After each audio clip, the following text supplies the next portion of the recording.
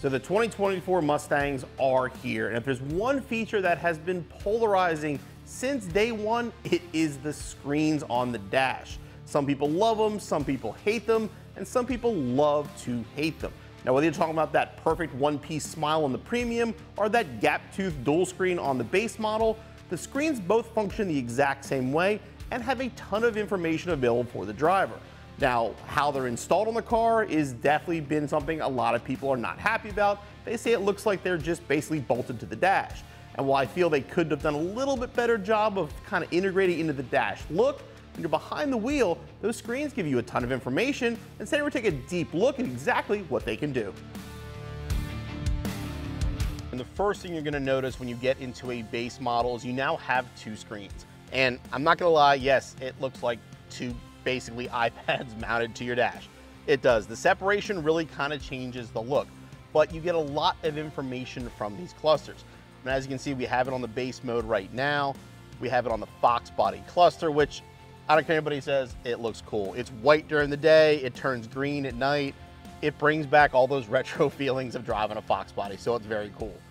So we're gonna show you both screens. We're gonna start with the middle screen and show you what that does. First of all, you can see at the bottom of the screen, you have all your HVAC controls are on there. You can adjust your temperature, defroster, air conditioning, everything's gonna be on there. Then you've got your driver assistance. You know, that's gonna give you your lane changing, your pre-collision, exit warnings, you know, all the basic stuff that your newer vehicles are going to do. You've got your favorites, your owner's manual. The thing you're gonna use the most though, is gonna be My Mustang. Going in here allows you to basically customize what your car is going to be doing.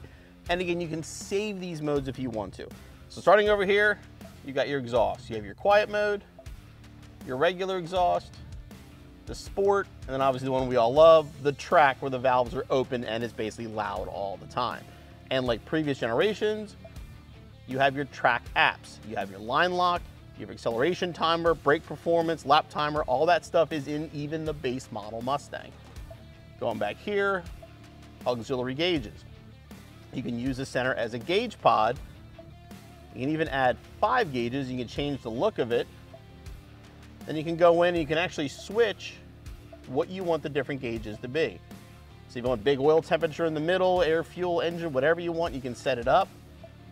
When you hit it, and then when the car is running, you have an additional set of gauges right in the middle, which is a pretty cool setup. Go back here.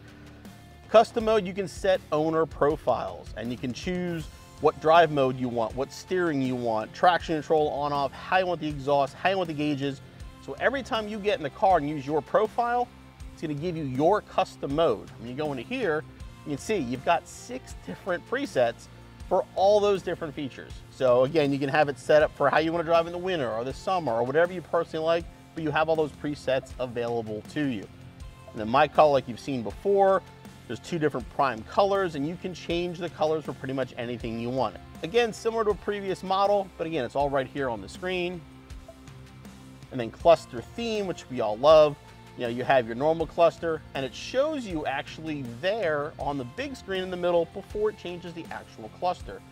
So there's your regular cluster, that's what your sport, your track, calm, which is kind of funny, just gives you that right there in the middle.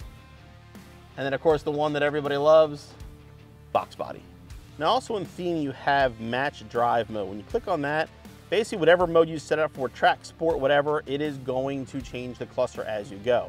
But if not, like I said, you can pick one and go with it. So if you, like a lot of us, you know, you're retro, you dig that Fox body screen, you can put it in Fox body cluster, and you can go to track mode, sport mode, drag mode, whatever else you want to do, but it's going to keep that Fox cluster in the dash. So again, all kinds of options as far as adjustment and programming.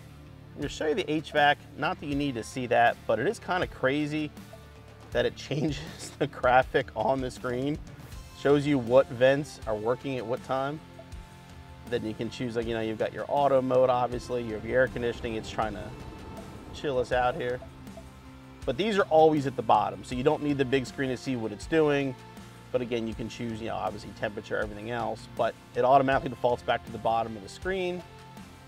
So you can still basically make these minor adjustments, turn AC off, whatever, and still have the main screen doing its thing. Now to get to My Mustang, you can go through the dash and change everything that way, or simply hit the Mustang button on the dash and it brings you right to it. Now I show a little bit of the gauge cluster itself. Now we have the car turned off, but if you've had a 2018 or seen that 401A before, this actually is gonna look pretty familiar to you. Tons of information, your tach, your speedometer, gauges in the middle, all kinds of issues with the lights doing, temperature, gas, all that kind of fun stuff. Then you go through the mode. So this is a normal mode, and you get the picture of the car in there. We'll switch it to sport. Sport changes the car, changes to a track, gives this really cool infographic. Then goes to a completely different looking gauge cluster. All right, then we'll switch to the next mode.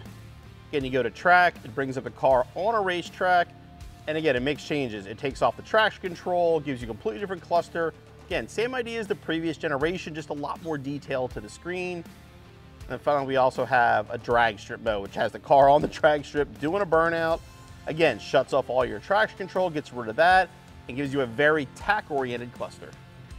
Then after drag strip, you have a slippery mode, which basically makes the throttle be very, very soft for that kind of weather. But then you have custom. Custom is when I showed you that screen where you have that 6 presets. This is where you're gonna see those. When you go into custom, whatever one you choose, it's gonna make the cluster, traction control, exhaust, any way you wanna set it up. I'm gonna tell you right now, the functionality between the base and the premium on the screen is exactly the same, but now it's a one-piece curved glass display as opposed to the 2-piece that is found on the base model. The premium comes with the upgraded stereo. It also comes with an upgrade to your HVAC system. You're gonna get a dual zone heat and air conditioning along with the heated cooled seats on the premium, not available on the base. So whether you love the way they look or hate the way they look, and trust me, I get what people are saying, they kind of look like they were sort of an afterthought. When you're behind the wheel, those screens give you a ton of information and really kind of take the Mustang to the next level. And even the base model, I mean, old base models had that tiny little screen you couldn't see anything. Well, now you're getting a huge screen that gives you a ton of information. And whether you like it or not, I mean, modern cars, those screens are what buyers are looking for, and we'll see if Mustang buyers agree.